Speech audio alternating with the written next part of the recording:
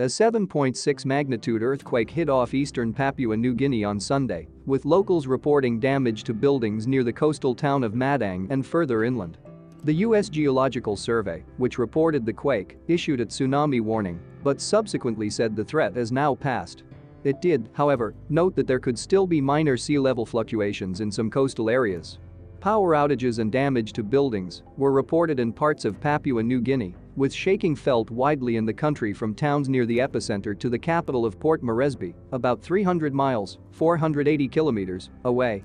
Images and video of damage to a university in the eastern highland town of Goroka showed large cracks appearing in walls and window awnings falling during the quake.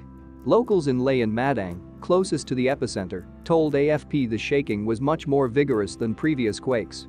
The quake struck at a depth of 61 kilometers, 38 miles, about 67 kilometers from the town of Kanantu, the USGS said.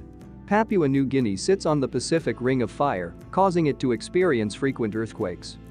A powerful earthquake that hit northeast Japan left at least 2 people dead and 160 injured, officials said, but caused relatively minor damage. 2 million homes initially lost power, and a bullet train was derailed, but none of its passengers were hurt. The Japan Meteorological Agency lifted a tsunami warning on Thursday morning.